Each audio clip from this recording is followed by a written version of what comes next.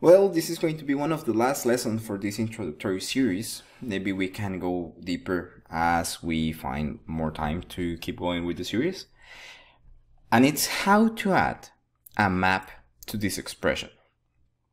It's actually really easy, and it's just applying the concept that we already see or we already saw. But I again want to give you the actual introduction on how to work on different things. So now I remove the map, and sorry, I didn't hit apply.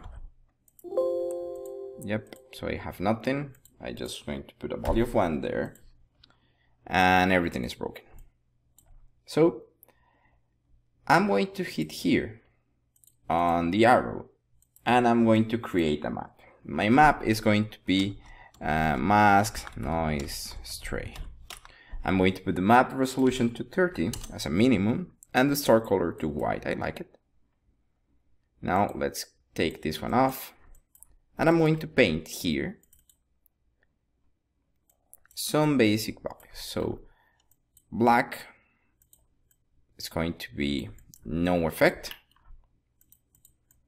and white is going to be full effect. I can move here and use different brushes. If you have more brushes, just use the brushes that you have. And for some reason it broke. So I have the values here. And on the area where the hair was shorter, I don't want effect. Sorry. I don't want the stray to be that high. It's just bare minimum of strays there. So this is my map. Again, save texture with the scene has not been saved. So let's save a scene. Introduction to Xgen. Save as. Save texture, right? Paint, save texture, and then save here. Remember to save both. And we have the map. This is our mask. And you can see here how if I change this to a value of 1, let's delete that, put just a value of 1 and apply and refresh. And you can see how it's everywhere. But if I had just the map declaration, it's going to remove the values on the areas that we said, okay, I don't want there. But now I want to add the random percentage expression to that, because I know that I need the strays there, but I know I want to have more control. So I need to delete the variable that is declaring the A is equal to map, and the A it's the effect, it's the operator. So A it's alone there, and we need to kill it. Because we don't want A. We want to bring back our actual percentage operation. And you can see that now, just with that, we have the percentage stray. And here is where you need to make the choice. If you said, okay, it's really easy, I can do A, that is the map, plus percentage stray. So percentage stray, right? And then I need to close this part and apply. No, it doesn't work. Why? Because percentage stray, remember, it's just a value, a numerical value that is declaring how many percent we do want to be applied to. It's not the actual texture. The texture is the ramp. So the ramp is here, and it's not the last operator, so we needed to add the semicolon. But also, we need this texture to be sum, multiplied, divided, or whatever you want by the map. That means that we need to declare this operator as our rand stray and equals, right? So now this texture, the rand stray percentage, has a name, and the name is rand stray. And now we can put A plus rand stray and apply, and it's working the rand stray on top of the operator. You can see there the texture. And if we hit apply, and we have the update, we can see here how if I go to 0, it's still there. The strays are still in effect.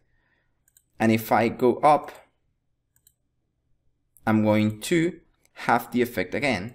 And if I go to multiply and hit apply, you can see how now we have just a 9% of strays there. And they are only being visible and affecting the areas that we paint. So I'm multiplying the map value by the rand stray. So the black areas that I paint on the map value are being multiplied and applied to the rand stray. So if I have black, even if the value here is white, is not going to affect because we have a multiplied. It's the same thing that happens in Photoshop. So if in Photoshop, let me bring Photoshop here. This was the last lesson. Is in Photoshop, I have one mask that is the map that we created, right? This is my mask. And we have another value that has a texture. So it's a noise texture.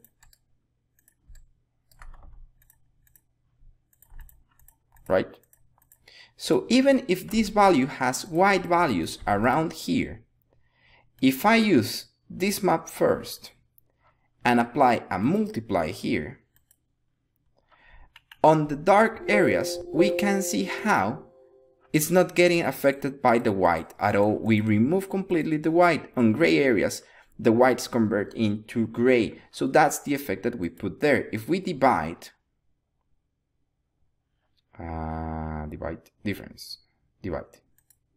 we're going to make everything white. If we subtract, we're going to remove that area, but we are multiplying here. So all the dark values are going to stay dark, and the main control is going to be our map. So the actual strays are only going to affect the areas that we painted white.